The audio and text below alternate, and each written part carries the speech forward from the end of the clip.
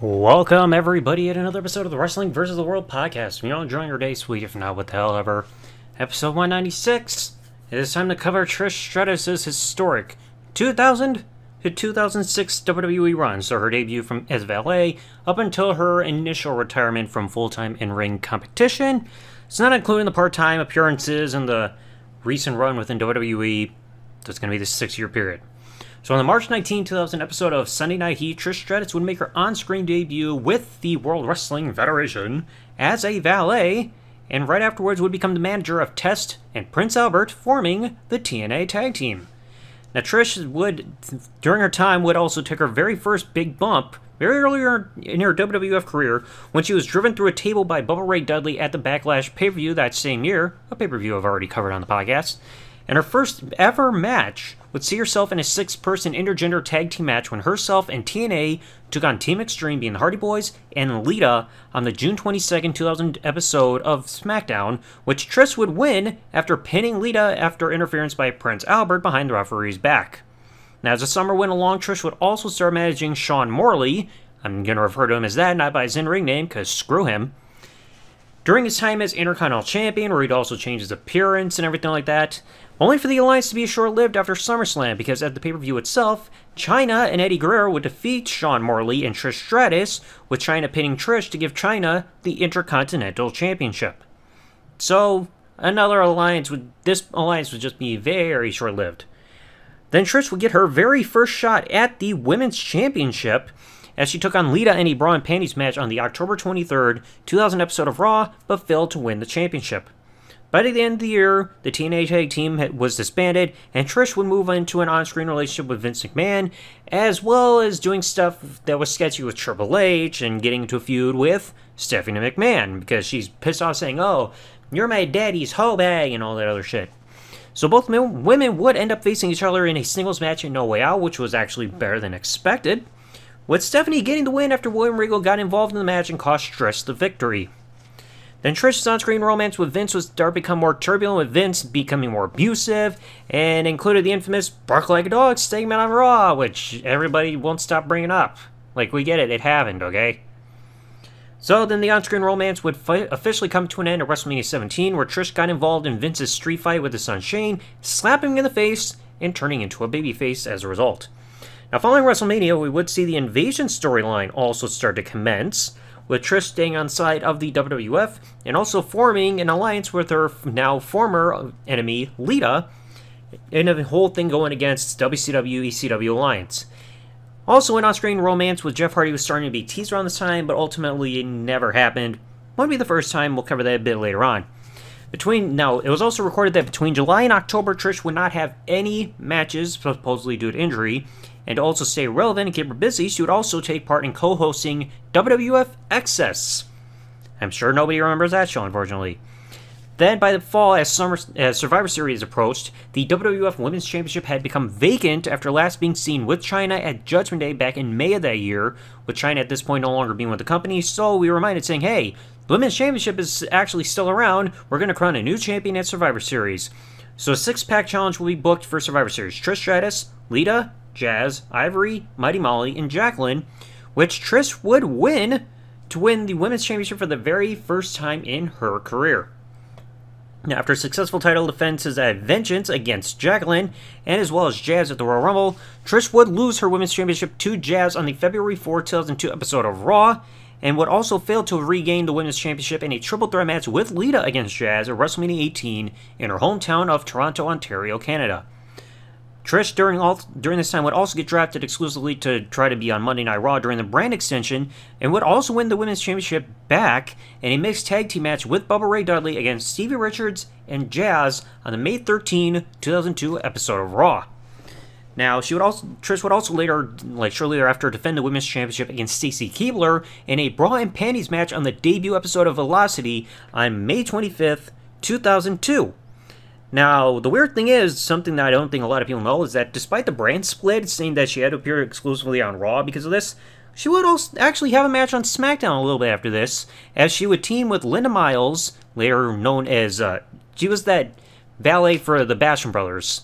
I know she had a bad attitude, Shaniqua, that's what it was. against Ivory and Jackie Gata on the June 13, 2002 episode of SmackDown, with Trish and Linda becoming victorious. Now, Trish's second run as women's champion would then shortly end after this at King of the Ring, where she would lose the championship to Molly Holly. Then we would get the infamous quote-unquote that Jackie Gata match. On July 8, 2002 episode of Raw, mixed tag match which just went horribly wrong. Trish and Bradshaw would defeat Jackie Gata and Christopher Nowinski. You don't need to see that match if you've never seen it. It's bowling shoe ugly. Now, around this time, we would also see Victoria, who we previously saw as one of the Godfather's hosts, get repackaged as a spurned enemy of Trish Stratus, who she, on screen, said that she had history with in their days as the modeling and all that stuff. So, Victoria would become a new on-screen character during all this time. Trish would then also regain the Women's Championship to begin her third reign at Unforgiven by defeating Molly Holly. And then after retaining the championship at No Mercy against Victoria, she would then lose the championship to Victoria at Survivor Series in a hardcore match. It's actually very solid. Trish would then, as 2003 began, Trish would continually try to regain the championship for Victoria, but to no avail. Then WWE would also try to revisit the romance storyline between Jeff Hardy and Trish Stratus, which they teased a couple years prior, only to be scrapped after Jeff was released by the WWE in April for various reasons. So, two instances in 2 years where they tried something between Jeff and Trish ultimately never happened. Now, at WrestleMania 19, we would get another triple threat match for the Women's Championship. Trish would defeat Jazz and Victoria in this triple threat to become a 4-time Women's Champion. Another solid match. But Trish's fourth run would be very short-lived, as she would lose the title in her first pay-per-view title defense at Backlash, going in a singles match against Jazz, who was be accompanied by Teddy Long during the whole thuggin' and buggin' shtick that was going on there. After this, Trish would continually fail to regain the Women's Championship and also have a storyline with Gail Kim and Lita and forming an alliance and stuff like that. Then she would get into an on-screen romance with Chris Jericho. Now, on screen, in the storyline, Chris Jericho and Christian had a bet with the stake of being $1 Canadian to see who can sleep with their chosen woman first. Chris Jericho with Trish, or Christian with Lita. Unfortunately, the women would then overhear the bet backstage and would be spurned by the men that were trying to try to trade this sexual bet for $1 Canadian. We would get a tag team match later on at Armageddon in a quote-unquote battle of the sexes, where Chris Jericho and Christian would defeat Trish Stratus and Lita in the tag team match after Christian rolled up Trish. Now, despite this whole thing starting as a bet, Jericho would start to show remorse for his whole actions and start to turn babyface as 2004 began, would try to seek forgiveness from Trish, which would then also cause his tag team with Christian to dissolve. So then, WrestleMania 20, Christian would go one-on-one with Chris Jericho, which Christian would win after Trish accidentally elbowed Jericho in the face to cost him the match. Post-match, Trish would turn heel by attacking Chris Jericho and aligning herself with Christian. So Trish would be a heel for the first time in about 3 years. So then after this, Trish would align with Christian and would also gain Tyson Tomko as a teammate during the feud with Chris Jericho, but both of these alliances for Trish would end up dissolving as Christian, in May of 2004, would suffer a back injury in a steel cage match against Chris Jericho on an episode of Raw, and then afterwards would also slowly dissolve her alliance with Tyson Tomko. Now, Trish would then also become a 5-time Women's Champion by winning a fatal 4-way match at Bad Blood against champion Victoria and fellow challengers Gail Kim and Lita, which was originally just Gail Kim and Victoria in a one-on-one match for the title. Then Trish would restart her feud yet again with Lita, which involved Trish mocking Lita for both her pregnancy and forced marriage with Kane. So then after Lita lost a child, both women would face each other in a match at Survivor Series, which ended in short order via disqualification. Trish would then also later on lose her Women's Championship to Lita on the December 6, 2004 episode of Raw in the main event. Not the first time this has happened, but it was one of those rare times where the women main evented the show. So Lita would dethrone Trish Stratus in the main event of Raw, only for Trish to then regain it at the start to begin her 6th reign as champion at New Year's Revolution 2005 after Lita during the match suffered a legit left ACL injury during the encounter. So then after this, it's rumored that Trish was supposed to go against Lita for WrestleMania 21, but due to the injury, they had to change plans, which then involved Trish going against 2005 Diva Search winner Christy Hemme going into WrestleMania, who was getting trained by Lita, and Trish would end up retaining her championship against Christy. Now, following an attack at Backlash by Viscera, Trish would then disappear from television due to injury for the next 4 months, which completely went against this whole 30-day title defense rule, which I've discussed on the podcast as well. So, despite her being off television for the next 4 months, she would keep the championship this entire time with no explanation. Trish would make her return to television on the September 12, 2005 edition of Raw as a babyface, aligning herself with Ashley Massaro in her feud with Candice Michelle, Tori Wilson, and Victoria. Sometimes they're known as the Ladies in Pink, other times Vince's Little Devils.